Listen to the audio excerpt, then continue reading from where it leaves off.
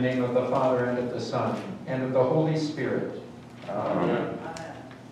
Beloved in the Lord, let us draw near with a true heart and confess our sins unto God our Father, beseeching him in the name of our Lord Jesus Christ, to grant us forgiveness.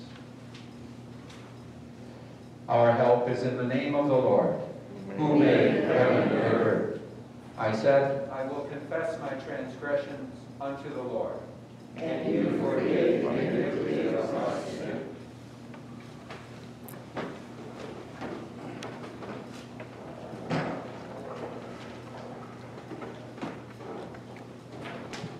O Almighty God, merciful Father, I, a poor miserable sinner, confess unto you all my sins and iniquities, with which I have ever offended you, and justly deserved your temporal and eternal punishment. But I am heartily sorry for them, and sincerely repent of them. And I pray you of your boundless mercy, and for the sake of the holy, innocent, bitter sufferings and death of your beloved Son, Jesus Christ, to be gracious and merciful to me, a poor sinful being. Upon this your confession, I, by virtue of my office as a called and ordained servant of the Word, announce the grace of God unto all of you. And in the stead and by the command of my Lord Jesus Christ, I forgive you all your sins, in the name of the Father, and of the Son, and of the Holy Spirit. Amen.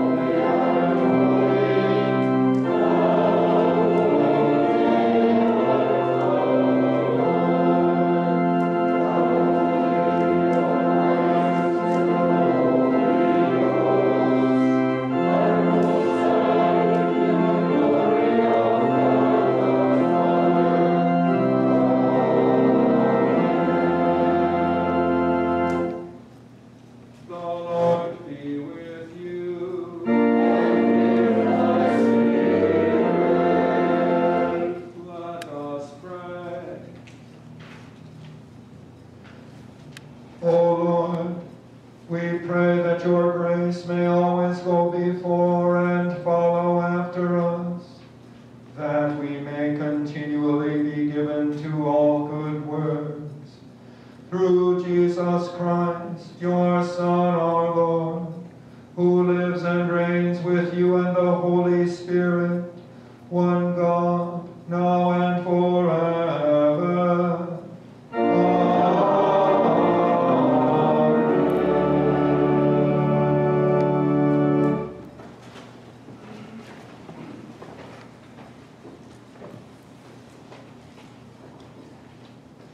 The Old Testament reading for the 16th Sunday after the Feast Of the Holy Trinity is from 1 Kings.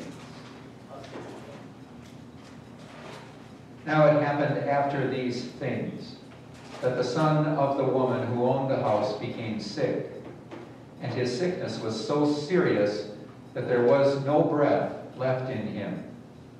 So she said to Elijah, "What have I to do with you, O man of God? Have you come to me to bring my sin to remembrance and to kill my son?" And Elijah said to her, "Give me your son." So he took her out of her arms and carried him to the upper room where he was staying and laid him on his own bed. Then he cried out to the Lord, saying, "O Lord my God, have you also brought tragedy on the widow with whom I lodge by killing her son?" And he stretched himself out on the child 3 times and cried out to the Lord, saying, "O Lord my God, I pray, let this child's soul come back to him." Then the Lord heard the voice of Elijah, and the soul of the child came back to him, and he revived. And Elijah took the child and brought him down from the upper room into the house and gave him to his mother. And Elijah said, "See, your son lives." Then the woman said to Elijah, "Now by this I know that you are a man of God, and that the word of the Lord in your mouth is the truth." The word of the Lord. Thanks be to God.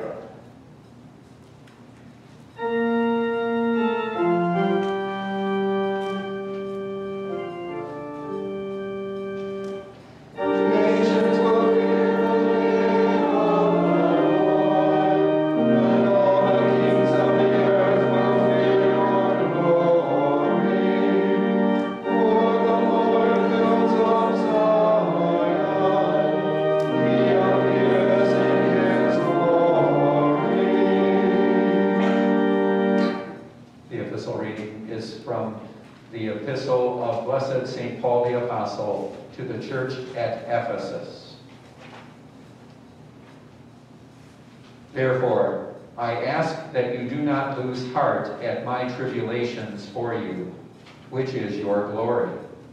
For this reason I bow my knees to the Father of our Lord Jesus Christ, from whom the whole family in heaven and earth is named, that he would grant you, according to the riches of his glory, to be strengthened with might through his Spirit in the inner man, that Christ may dwell in your hearts through faith, that you, being rooted and grounded in love, may be able to comprehend with all the saints what is the width and length and depth and height, to know the love of Christ which passes knowledge, that you may be filled with all the fullness of God.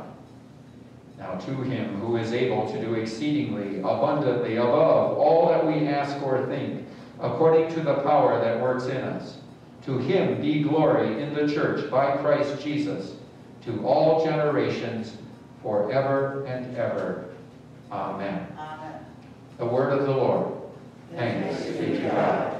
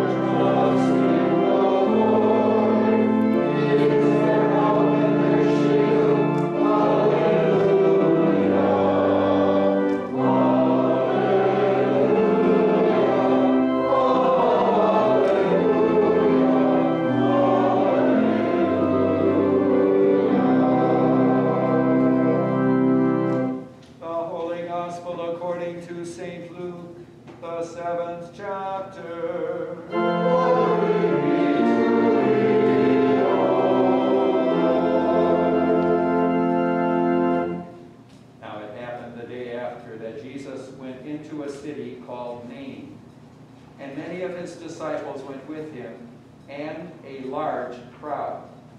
And when Jesus came near the gate of the city, behold, a dead man was being carried out, the only son of his mother, and she was a widow. And a large crowd from the city was with her. When the Lord saw her, he had compassion on her, and said to her, "Do not weep." Then he came and touched the open coffin, and those who carried him stood still. And he said, "Young man, I say to you, arise."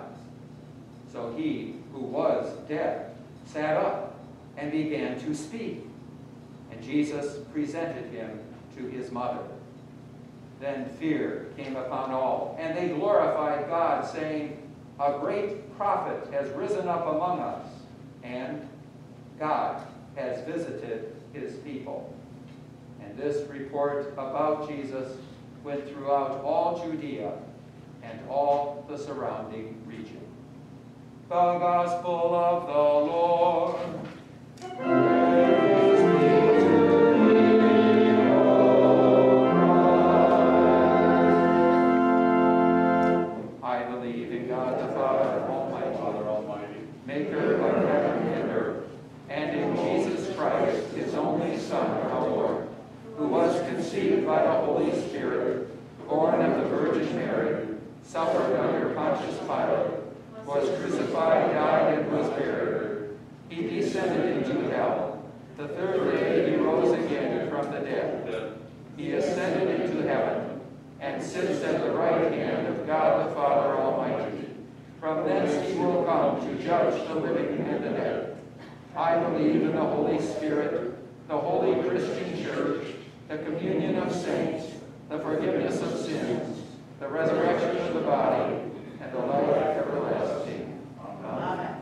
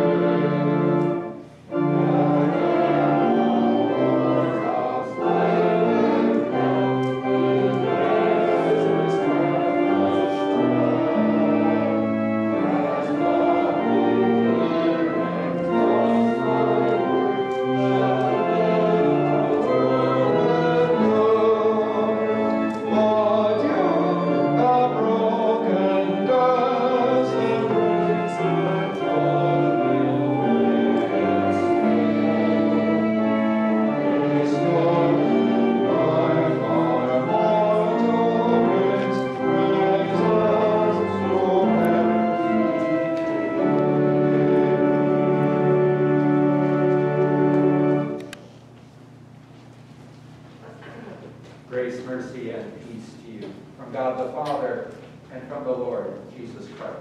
Amen. In the name of the Father, and of the Son, and of the Holy Spirit. Amen.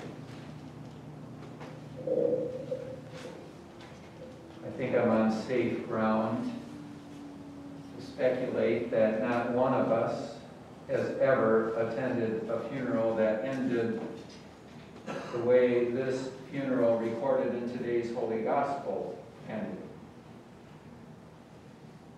It was a big funeral. Many people came out to support this woman whose husband had already died, only now to lose her son, her only son, as well. The solemn procession was moving with the casket to the place of burial. But as that large crowd marched out the city gates, another big crowd was marching in behind Jesus. Interestingly, Jesus was also the son of a widow, the only child of that widow. But unlike the son of the woman who lay dead on that bier being carried for burial, Jesus was also the only begotten Son of God the Father. Jesus was the maker of all things, the maker of all people. So that death march towards the cemetery was interrupted by none other than the author and finisher of life.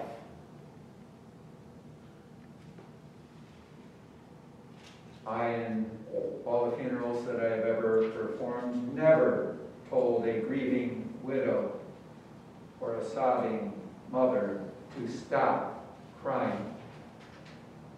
Jesus did. The translation that you heard of this gospel reading rendered it that Jesus indicated that this woman did not have to weep, but he actually literally told her, "Stop weeping."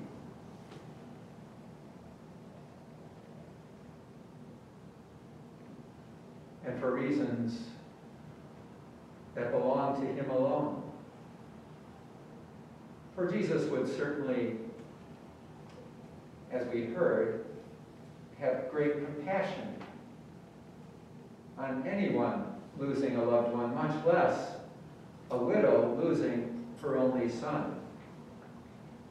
And there is good reason to grieve for those of us who remain behind. The pain of separation from one we love.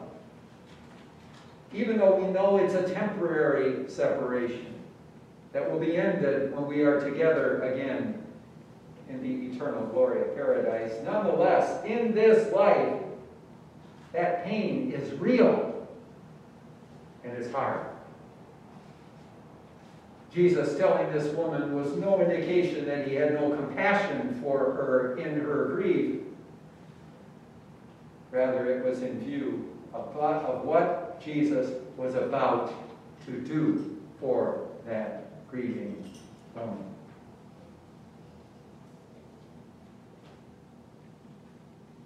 I, as probably you have touched many caskets, even at times the bodies of those lying in the caskets. But never did a single one respond to my touch. I have spoken at times to those lifeless bodies, but never did I dare say, "Arise." Jesus did. And when his voice rang out, God's voice, saying, "Young man, I say to you, arise," immediately sat up and began to speak, so that his mother's tears of grieving were turned into tears of joy. Why can't I do that? Why couldn't our funerals end that way? The obvious answer, of course, is that this was the eternal Son of God who spoke that life-giving word. But that answer is a little too simple.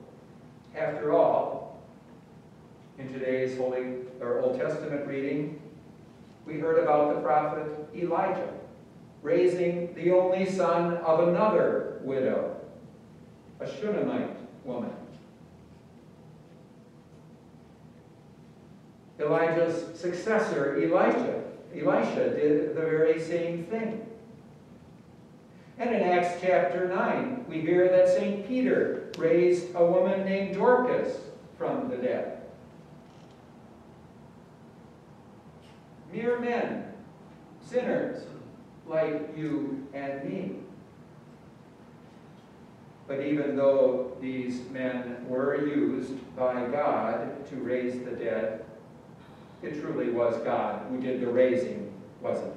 Not these men. As we see in the account of Elijah raising the son of that widow, he cried out to the Lord desperately a number of times. And we hear in that reading that the Lord heard his voice and responded. But that leaves still another question before us. If God was willing and able to do this for a few,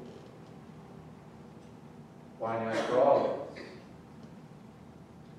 The Blessed Virgin Mary, the Mother of God, may have asked that very question herself. After all, Jesus allowed her to become a widow, and then, subsequently, to lose Jesus, her only son. The widow in this morning's gospel, as grief-stricken as she didn't even ask Jesus to do this. He just went over to her son and spoke and raised that child. Why did God do this wonderful thing for her when she didn't even ask him to, when for others who have desperately begged him for help, for healing, for someone that they love, they died anyway?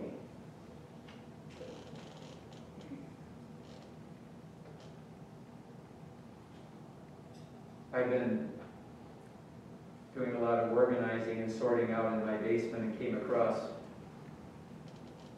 a number of the school papers from elementary school that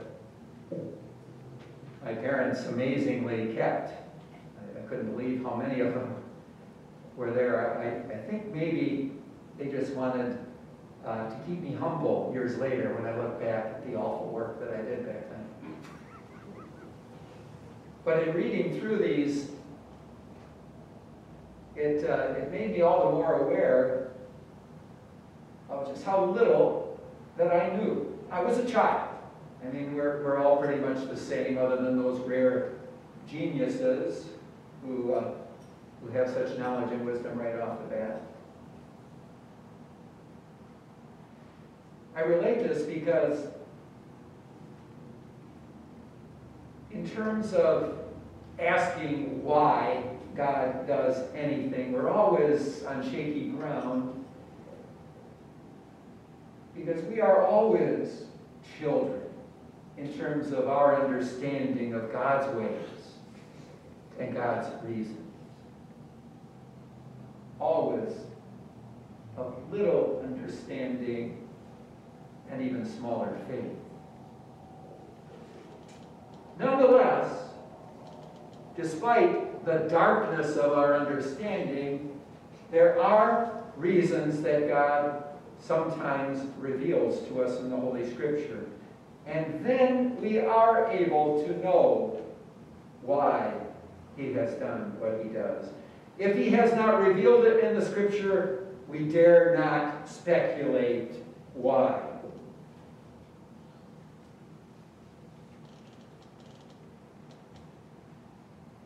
And we can't ask any of these individuals who God, through his prophets and God himself in the person of Jesus, raised, because not a single one of them is still around.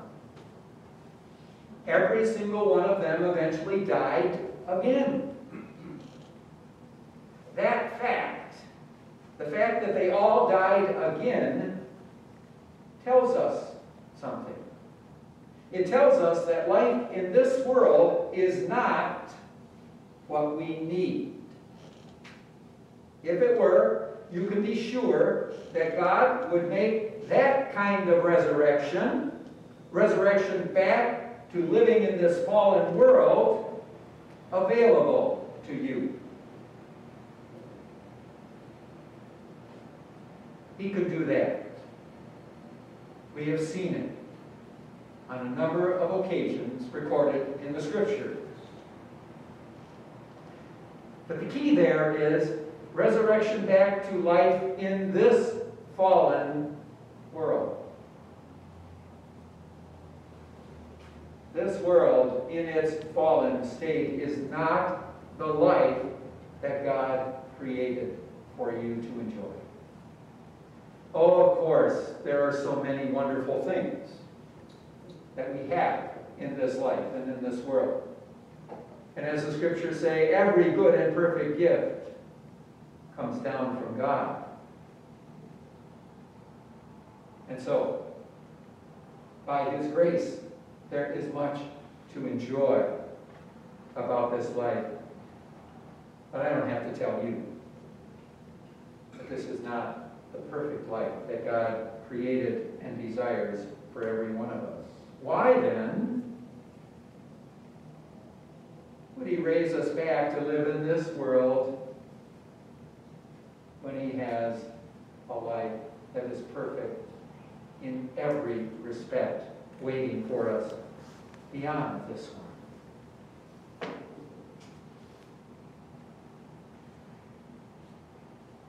If resurrection to life in this world is not what you need, why did Jesus raise some from the dead? These miracles were great signs. Signs that God is able to conquer death. When we encounter death, it looks impossible to us that anything can be done about it. But as we sang in the hymn, he has broken death's embrace and torn away its sting.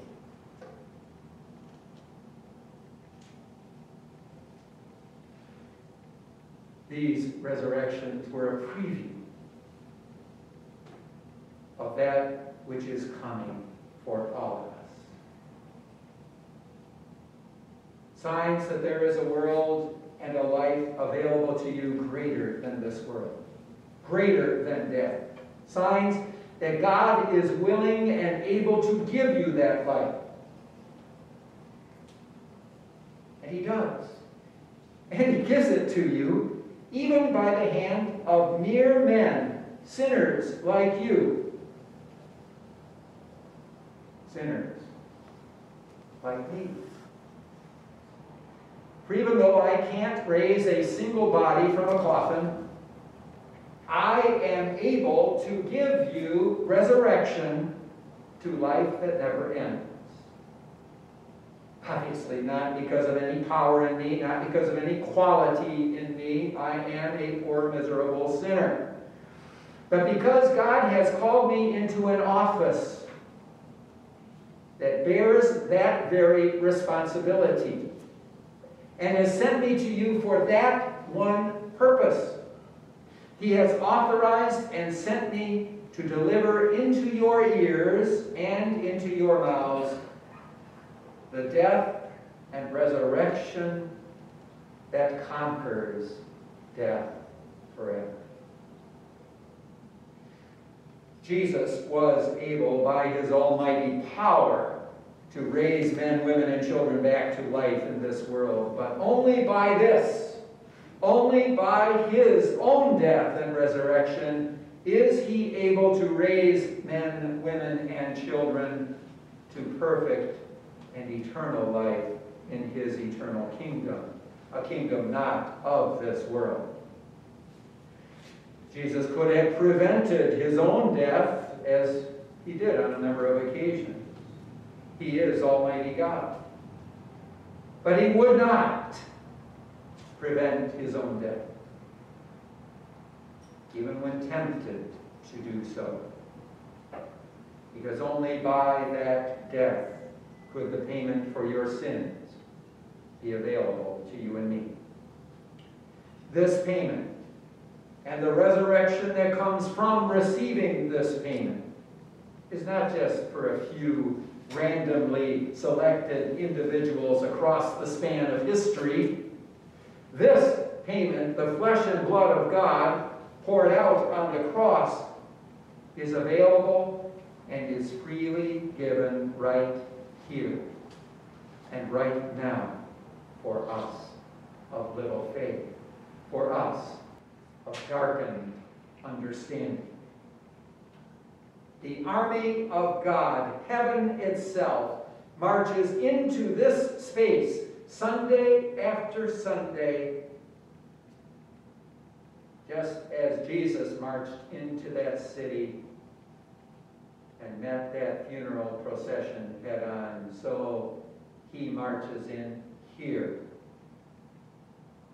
and meets your sin and death head on, answering your death with his own death, pouring his life-giving word into your ears, and when we are able again, his life-giving flesh and blood into your flesh and blood.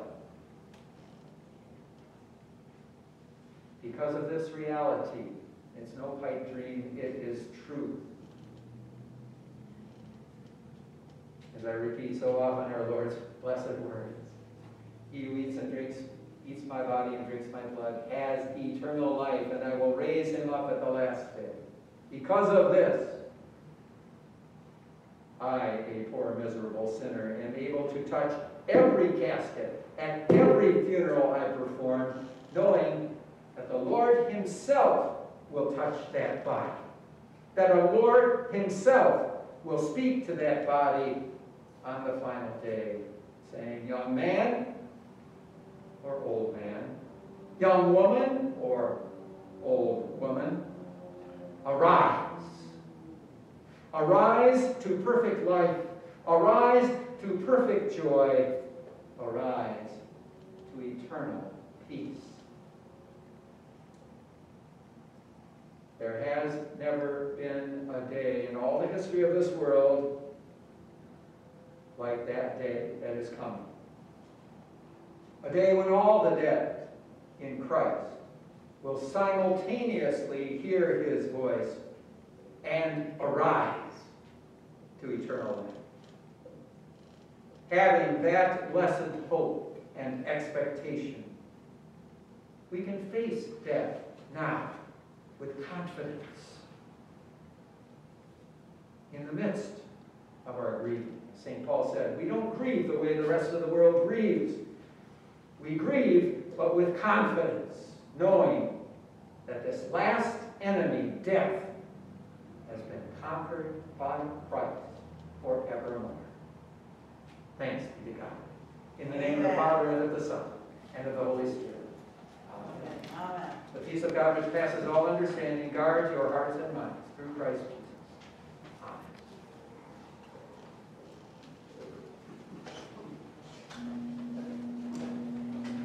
Amen.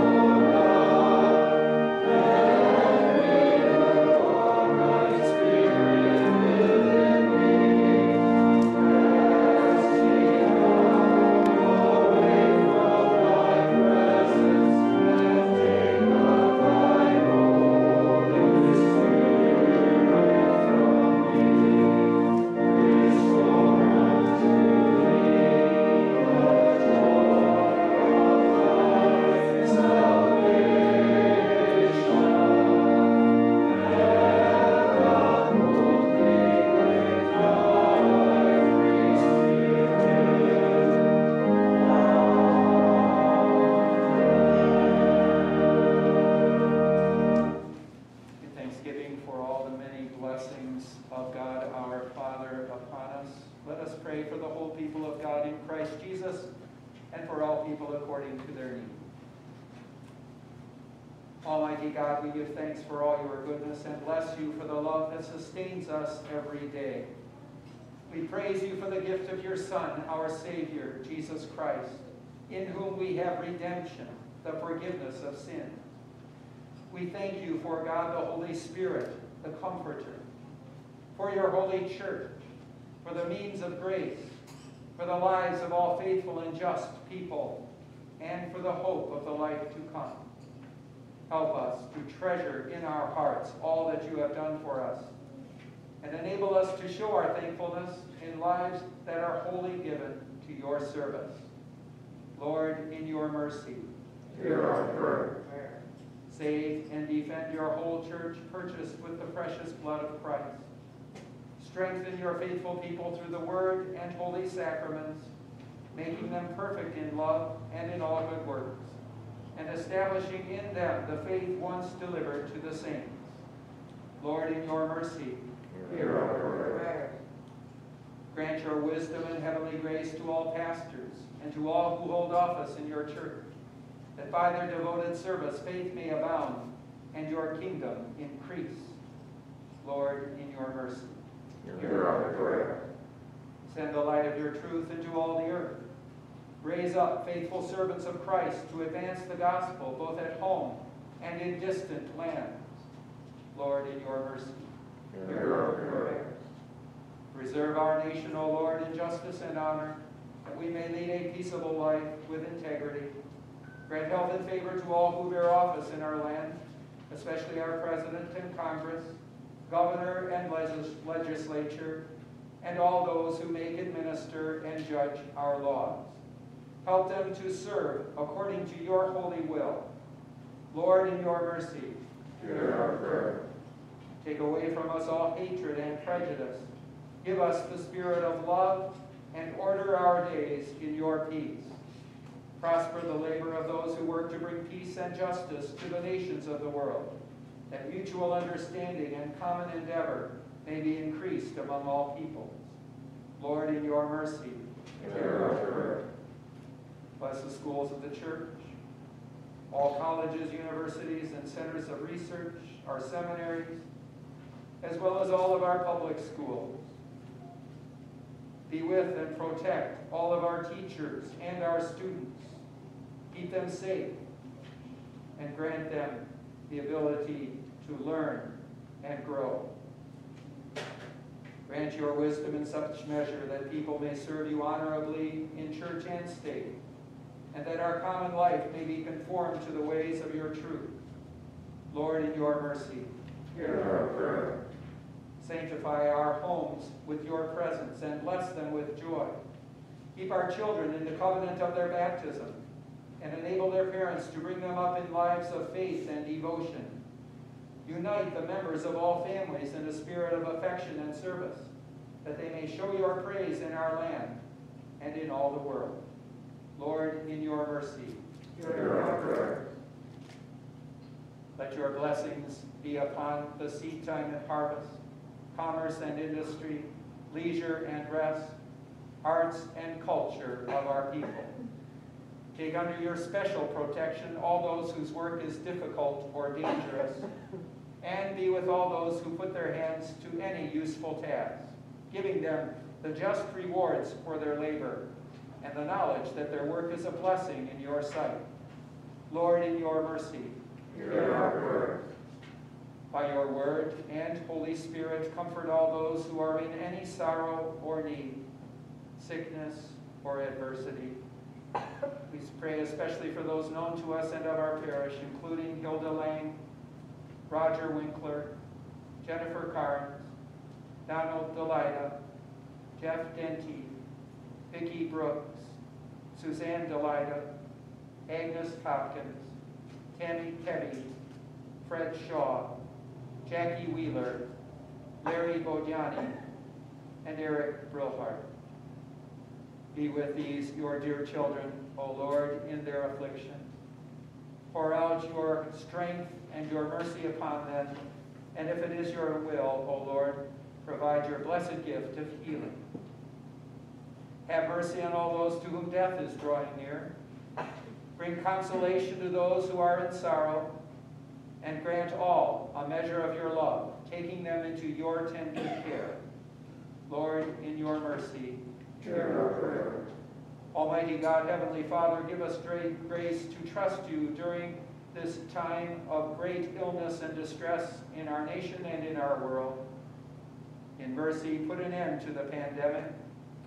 Grant relief to all who are suffering, and give comfort to all who mourn. Sustain and protect all medical personnel in their labors, and cause your people always to serve you in righteousness and holiness, bringing hope and healing, that we may find relief and restoration. Lord, in your mercy, Hear our prayer. Lord Jesus Christ, visit our jails and prisons with your justice and mercy. Remember and help all prisoners, especially Wade. Bring the guilty to repent and amend their lives, and give them hope for their futures. When any are held unjustly, bring them release. Give them all patience and trust in you under affliction. Protect all those who work in these institutions, and help them to be honorable, humane, and compassionate. Lord, in your mercy, Hear our prayer. gracious Father, we thank you for hearing our prayers and for granting us a shepherd, Pastor Timothy Stork, to guide us in the paths of righteousness. Be with him and his wife Sarah as they complete their preparations and move here to Michigan. Protect them and keep them and their belongings safe in travel. Help us to await with joy his arrival. Bless his ministry among us, and grant that we may always be willing to hear the voice of your servant speaking in your name, that he may joyfully carry out his ministry here to your glory and for our welfare. Lord, in your mercy, Hear our prayer. we remember with thanksgiving, O Lord, all those who have loved and served you in your church on earth, who are now at rest from their labors. Keep us in fellowship with all your saints, and bring us with them at last to the joys of your heavenly kingdom. Lord, in your mercy, Hear our prayer. all these things, and whatever else you know that we need, grant us, Father, for the sake of him who died and rose again, who now lives and reigns with you and the Holy Spirit, one God, now and forever. Amen. Our Father, who art in heaven, hallowed be thy name. Thy kingdom come, thy will be done, on earth as it is in heaven. Give us this day our daily bread, and forgive us our trespasses, as we forgive those who trespass against us. And lead us not into temptation, but deliver us from evil. For thine is the kingdom, and the power, and the glory, forever and ever. Amen.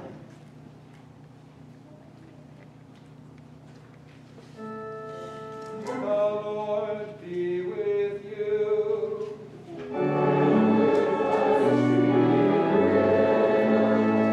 Bless we the Lord. Thanks be to God.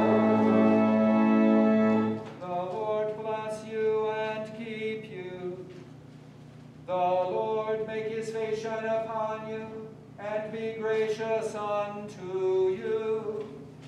The Lord lift up his countenance upon you and give